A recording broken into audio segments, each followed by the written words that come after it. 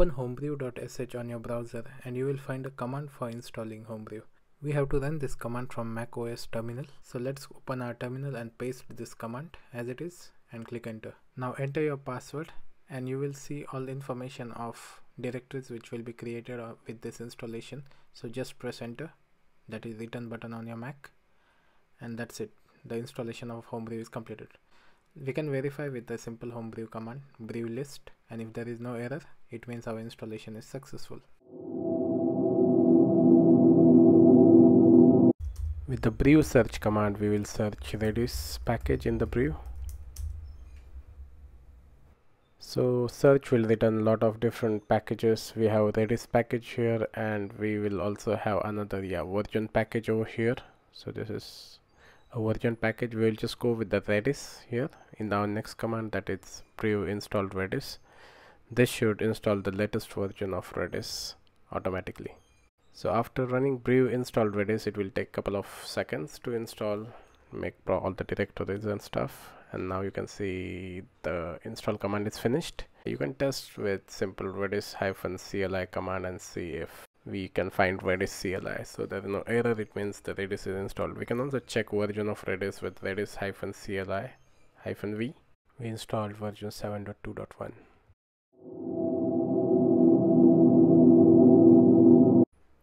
We will start Redis server with simple command redis-server. This will start our Redis server. The version is the same which we installed, and our Redis server is started in a standalone mode. You will understand different modes later. We use the default port, that is 6379. You can see the warning here which says that we are not using config files, so just default configurations are used. So the default port is 6379. We will see in later chapter how we can pass in different port or what is the configuration file. So now we'll go into new tab as our Redis server is started, and from new tab we will try to set some data in this Redis server. Then the simple redis CLI command which will connect to Redis server. You can see on localhost port number 6379 we are connected. Now we can set some data. Use the most simple key value set. So I'm setting key is the text flow and value is subscribe.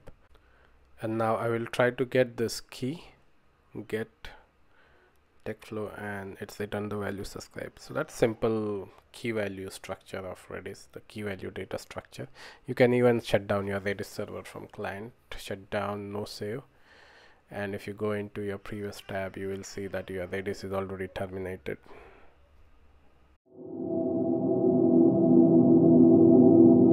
We will understand what is Redis configuration file. So you can just Google search Redis configuration file and you should find this page, or you can find this page in the description of this video. Let's go through this configuration file on high level for version 7.2.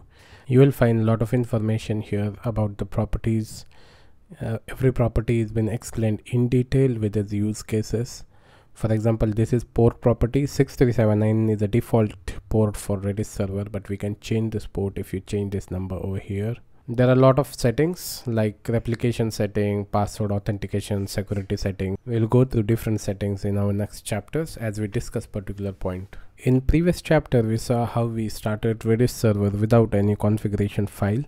And we saw a warning that Redis was started with default settings. So the port which is default 6379 was used by Redis server for startup. Now in this example we will be using Redis configuration file and we will try to run Redis server on some different port.